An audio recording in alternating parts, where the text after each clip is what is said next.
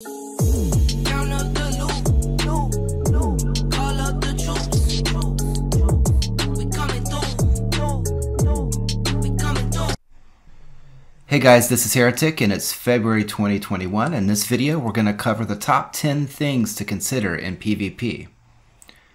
Alright, number 1, always try to bait an attack on you. If someone attacks you, your troops get wounded. They go, if you're in your hive, they go to the Alliance Hospital first, then they'll fill up, they fill that up, then they'll fill up your regular hospital, and then they'll go to the Sanctuary. All of that is better than having to completely retrain your troops. When you attack someone, your losses are real losses and you have to completely retrain them.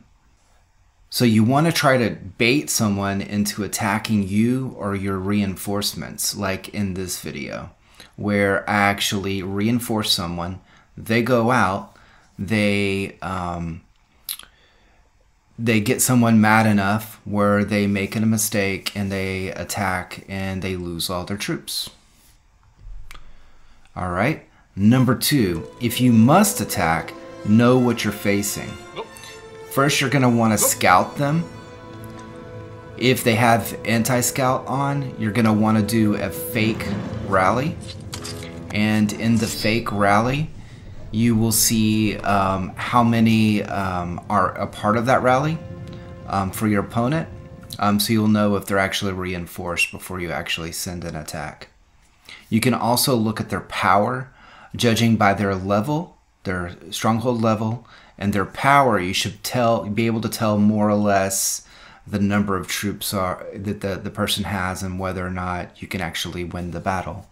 You're going to want to also use, in that case, you'll want to use Life Preserver or something else to try to keep your losses down. Alright. Number 3, try to catch people without a dragon or without their dragon idol or dragon blade. You can see that here. You can check them out, look at their profile.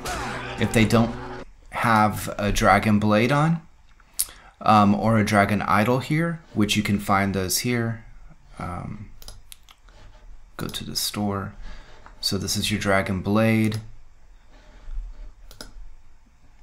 and this is your dragon idol.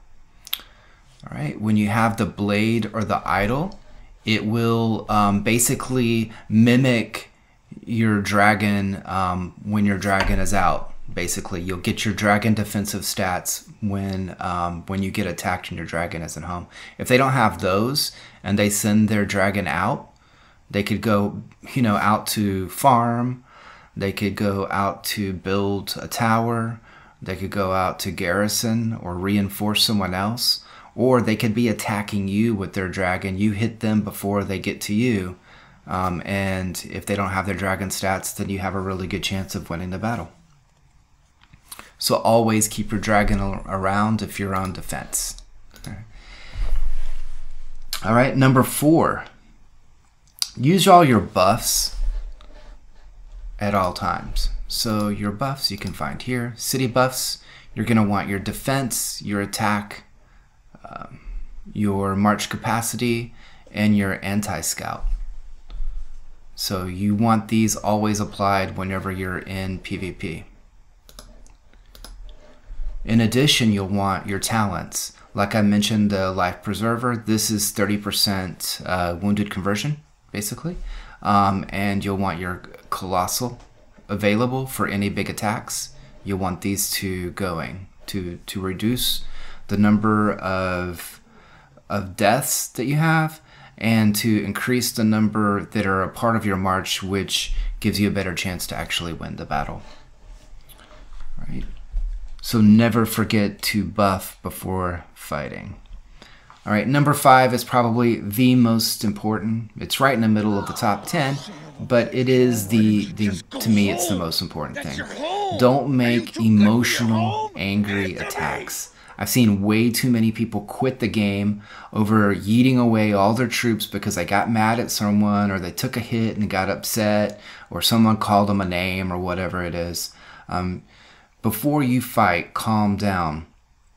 It's always, if you're, really angry, it's better to just shield yourself, walk away from the game, calm down, and then come back. Your emotions will make you lose. And this is a good lesson. If you're fighting someone who is a lot stronger than you in your kingdom, say that there's someone in your kingdom that's going around and zeroing everyone, it's a lot better to play the long game, not get upset. If you're going to stick around, like if your friends are all on the kingdom and you don't want to just, go to a new kingdom, and stick it out, don't be emotional, let the game come to you, pick your time, hit their littles. They're going to slip up eventually. You're going to catch them.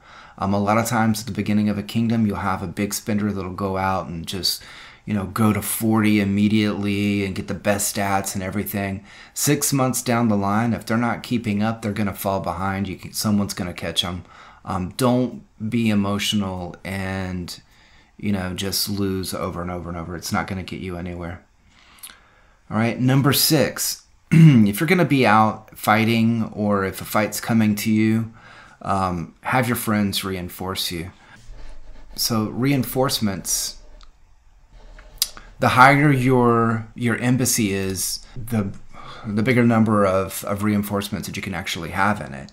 So whenever you're going to reinforce someone else, you want to make sure that they have a big, a higher level embassy. And the same thing goes for you. The higher level embassy that you have, the more troops can reinforce you. Your friends will be able to send more. Taking out, for me, if I take out 790k troops with me, that's a big deal. That'll put a real big dent in someone who's actually attacking me. So if I'm sending, if I have my Dragon Idol, they're watching me and I'm attacking, and they're trying to judge how many troops I actually have. This is early kingdom, right? So I have 174k power, and I have 636k troops. If I send a march out, my marches are over 200 something k.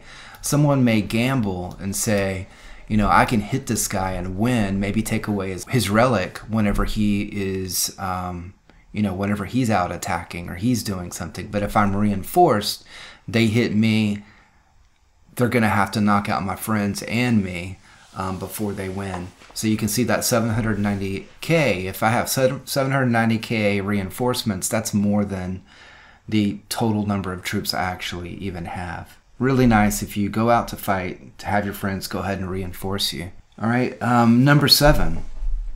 Whenever you look at a battle report, the only thing that really matters, and I'll show you some here, the only thing that really matters is the number of losses.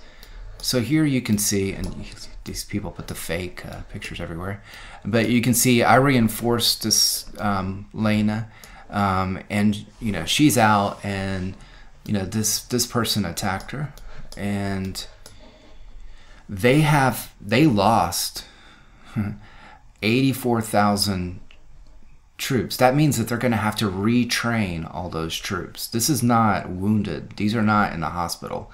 6,300 are in the hospital. The rest of them are gone from that march. You'll see other ones here. Here's an attack. I attacked someone. He didn't have his dragon at home. Nah, no bueno there. He lost 111,000 troops. I lost 4,500. Right? That's the only thing that matters here as far as victory and defeat. There's other times where I've lost, but really I won because they lost, completely lost a lot more troops than I did. So keep that in mind. Don't just go by this victory or defeat. You could win a battle, but your losses, your real losses are a lot more than theirs. That's really not a win in my book. All right, number 8, wounded conversion.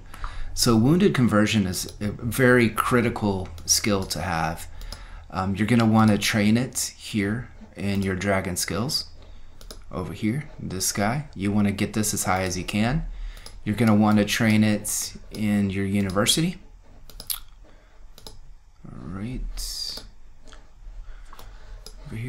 gonna want to get it. Find it. Wounded conversion here, and you get more and more as you go. You're going to want to use it on your life preserver, and so that's here. This talent actually gives you 30% more. So whatever you've researched, whatever you've trained as a dragon skill, you add that together with the 30%, and that's your actual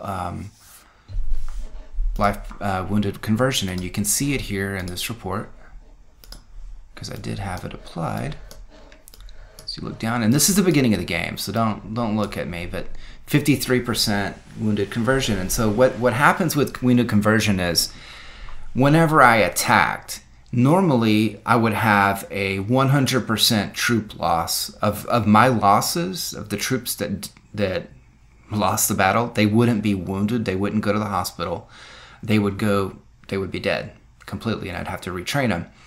But 53% of those losses, because I have wounded conversion, actually go to my hospital so that I can just heal them and get them back, and that's what you want, right? So wounded conversion is really important. You can also, if you're in a rally, there's actually gear that you can get that does have wounded conversion on it. When we're on a rally, on a mega rally, it's important, it has to be a mega rally. In a mega rally, you're taking your rally leader's stats.